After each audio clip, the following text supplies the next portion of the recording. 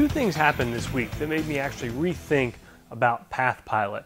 One is so many folks wanted to see it and ask questions about it at the open house, and it was great that Andy and Matt from Tormach were here to answer a lot of the more sophisticated questions.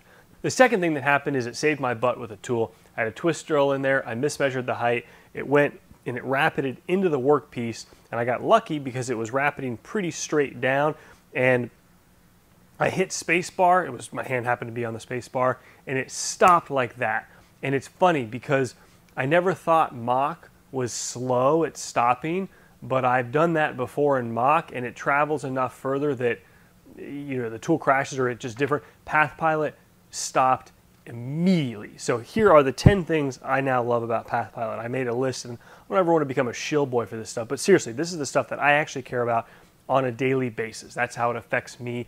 I consider myself a user of a machine, not a critique, some sideline guy who just wants to judge everything for where it's good and bad. And I like using the machine. At the end of the day, I don't think about PathPilot a lot, but these things are what made me think, hey, I actually do like this. So number one, the spacebar stops immediately. I love that. Number two, I like the tool offsets better. I never liked in Mach where you had to go click on the menu, open the window up, scroll down through it, and then it was apply and OK. And a few times, I swear, I lost the height offset, and to the point where I used to now go and open it and re-scroll down and check and make sure it was there. PathPilot, I like it better. If you're on a tool number, like let's say you have tool 100 in there and you go to the offsets, it starts the offsets window at tool 100. Pretty smart, pretty nice. I like it. Number three, the conversational. I got to do a video. I have a new thread mill coming, but the conversational actually is great. I've been using it, love it. More to come on that. For this max valve feature, if you're not sure what you like, you can scroll this thing down and it'll basically keep the RPMs up, but it'll slow down as you're coming into the part. You can do it during the part as well, but I really like it. If I'm just not sure about something and I want to make sure I don't crash the machine and I just want to kind of feel it out, it's been reliable. You can actually adjust the screen while roll the CAD, the G-code preview around while the machine is running. It's actually nice to know that the system is that robust and it's capable of doing that. And it's not something I do a ton, but it's nice to know you can. And I actually did do it the other day when I was looking at a part and I wanted to see where it was kind of sort of going. So I like that.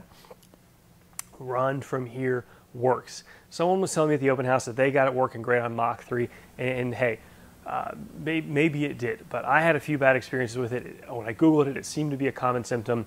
I right-click in PathPilot, choose Set Start Line. You do need to make sure that it's going to restart the spindle and the G-code below it, but it's been pretty solid for me.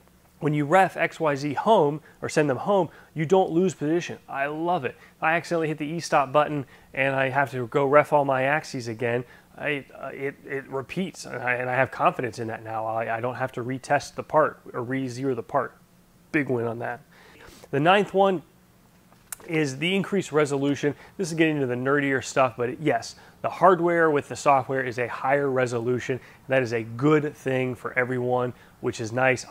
The first day I ran PathPilot, I was like, I feel like it's running smoother. But then I was like, this is like selective perception, or you're just thinking this because you want to like it. So I actually was too embarrassed to ask Tormach guys if that was true, and it ends up it is true. So that's awesome. And then the number 10 actually goes back to Tormach and the fact that it's going to be a great product for them because they can support it. They put the effort into it. There's been a phenomenal process back and forth with little quirks and bugs and tweaks. They've got more coming, I'm sure, on various parts of it, including like the conversational.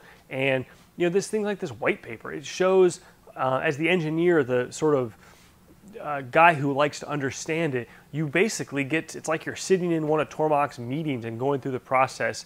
And yeah, they're probably not going to get everything perfect, at least on the first time, but I think it's pretty cool that they take the time to post these papers that give some background into why they developed the software and the give and takes. And actually, honestly, all of their white papers are pretty darn good reads. The one on the PCNC, there's a bunch of them on their website. But I forgot one of the biggest, soft limits. Oh my gosh, who is sick of jogging to the top of the axis or the front of the Y or the X and having it ref out?